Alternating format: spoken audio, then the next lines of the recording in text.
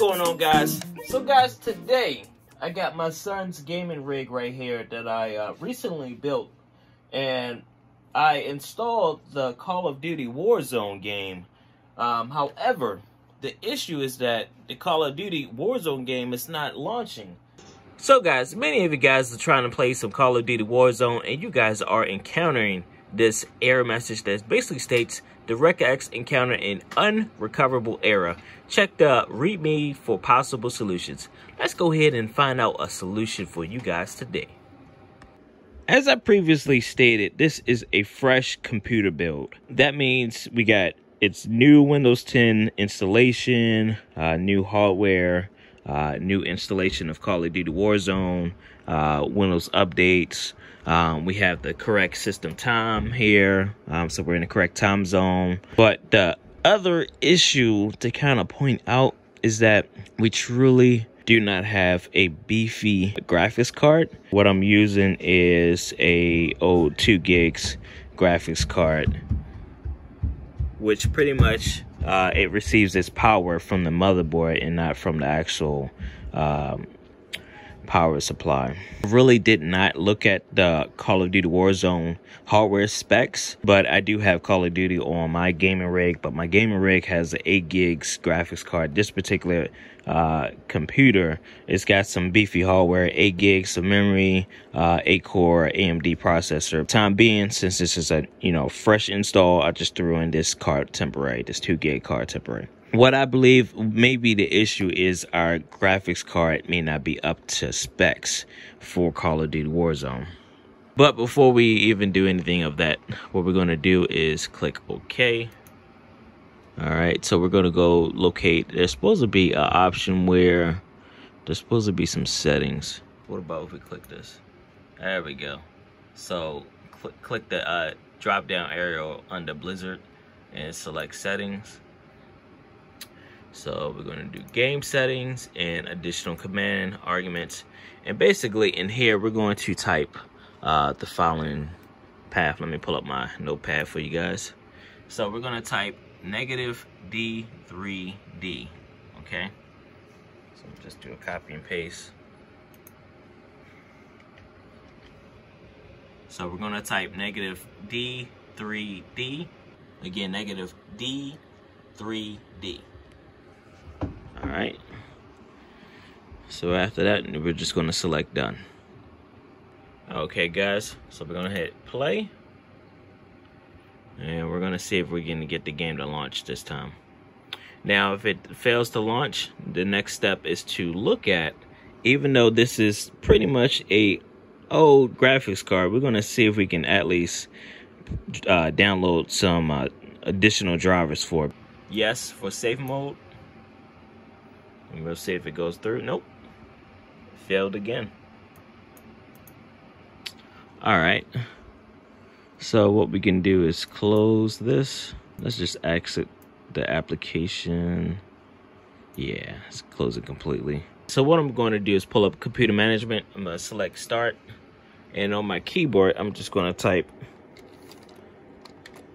CMP. Then I'm going to select computer management. And basically, we want to get to the device hardwares to see exactly what drivers we have for our graphics card. So select device manager. From here, you want to go down to display. So we got display adapter, AMD, HD 6570 properties. And let's see exactly where that driver came from. Is it from Microsoft or from the vendor? Looks like the computer did download this driver from AMD. So what we're going to do is see if there's a updated driver, because right now it says 2015. That possibly could be the latest driver. I don't really know, but we're still going to run to AMD's website or kind of do a Google search to see if there's a new update for this card. I went to Google, started typing up, the card and which operating system I'm running.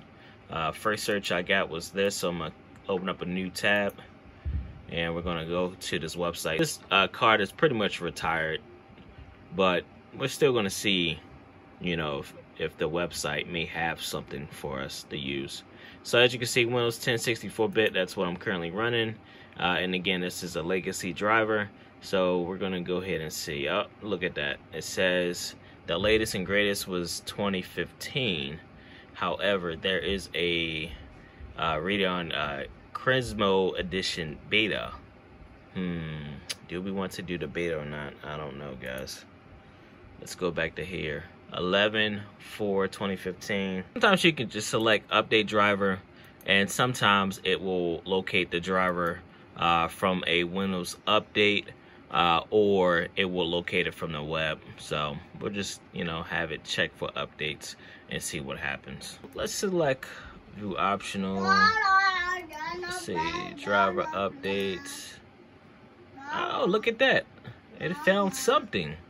But that's pointing back to 8/30/2017. And look at that. 11/4/2015. Okay. So yep, that is definitely newer. So we're gonna select those driver updates and do download and install. Installed. It needs to do a restart for additional updates, but we're gonna hit OK. It did a little refresh behind screen, but you know, up there it goes. It did another refresh. So what we're going to do is right click and select properties, and let's see, did it update? No, it didn't take effect, so more than likely we'll probably have to do that restart. Hey guys, as we continue our support process to try to troubleshoot this issue with Call of Duty, guys, do not forget to hit that like, subscribe, and share this video, guys, because it will definitely help my channel grow. I appreciate your views, and I will definitely appreciate if you guys can hit that subscribe, so that way we can help each other grow and learn together. I appreciate it, guys. The AMD installer is basically completed the process for the video card drivers. We also installed the latest and greatest Windows 10 updates, and as you can see, that requires a restart. This requires a restart. So let's go ahead and knock that bad boy out. And as you can see with that restart, it also inquires, you know, finishing installing the remaining Windows updates behind scenes, which is very common. So guys, for this particular computer build, it's a lot of reuse computer components. Motherboard, which was purchased off of eBay. The AMD 8-core CPU processor, that was also purchased off of eBay, and the pins, the actual CPU pins were bent, so it was sold as, you know, for parts, which I repaired the pins to that CPU. This particular CPU fan and heatsink that was used for Micro Center. The fans in here that you pretty much see, the back case fans, top case fans, those were all purchased new from Amazon. And then the front two fans, which if I hit this button down here, it's a button right there, that will basically turn on our front lights, and if I hit the button again, it'll toggle through the actual settings. We can actually get a let's see if I can, it'll basically strobe through the settings, and as you can see, it'll change the color. There we go. So yeah guys, it's a pretty decent setup. Again, 8 gigs of memory currently. We will eventually upgrade that when we upgrade this temporary graphics card.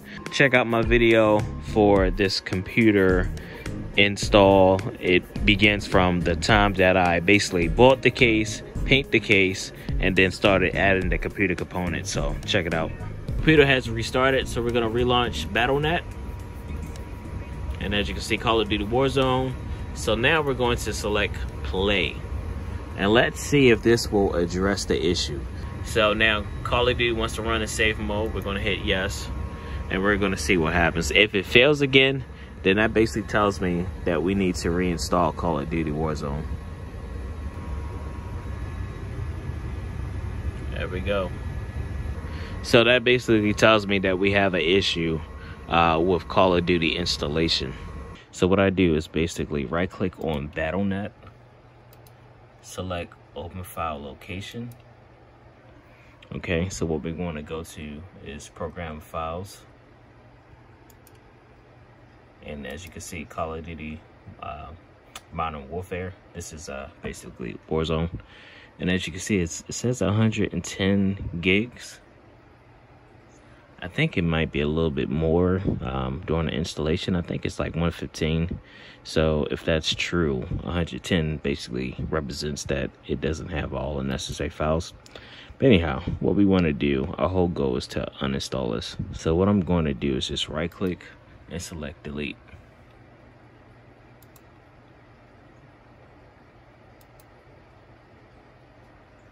And there we go, it's permanently deleted. So now we're gonna relaunch Battle.net. And once we got Battle.net relaunching, our purpose is to pretty much reinstall Call of Duty Warzone. Alright, so have successfully reinstalled Call of Duty Warzone. Basically, we deleted the folder. We went back to the Blizzard software and we basically selected install Call of Duty Warzone. And now it's available for us to play. All right, so now we're going to see if this will successfully launch the game. And if this fails, then our next thing that we need to do is look at graphics card. Yep, there you go. So DirectX encountered a unrecoverable error. So it appears that this temporary graphics card that we have installed on my son's computer is that it's not compatible with this DirectX version. So what we're going to do, guys, we're going to let me see if I have a another video card, and I'm gonna just throw it at the computer. And again, as I previously stated, I do have a 8 gigs graphics card. Nice beefy bad boy here. This is the R9 390. It's an 8 gigs graphics card. So let's go ahead and remove this card. So this was our temporary 2 gigs AMD HD 6570 card. This card does not require any power from the power supply. It all comes from the motherboard. So let's get this card seated.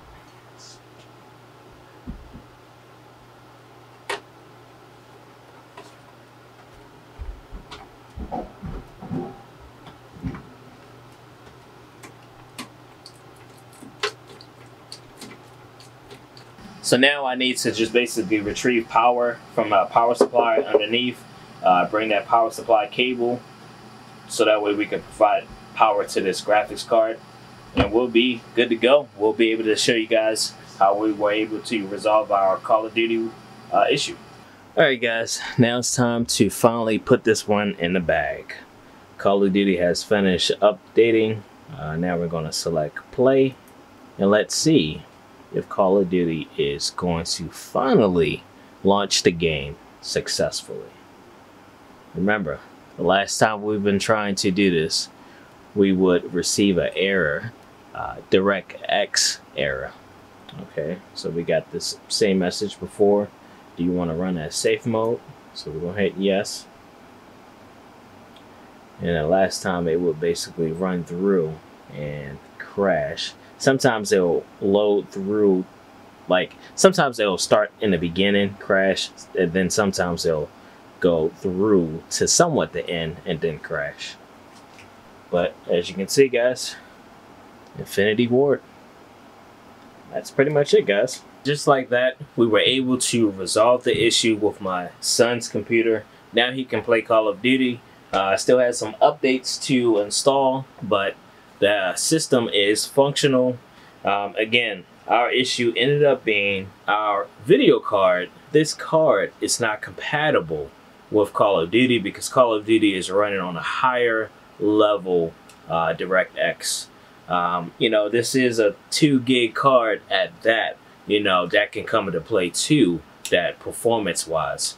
And actually, the reason why I state that too is because when I had this card installed, it did allow me to play Fortnite. However, Fortnite, even though, you know, I have a wireless connection, Fortnite was absolutely just laggy. It was just lag.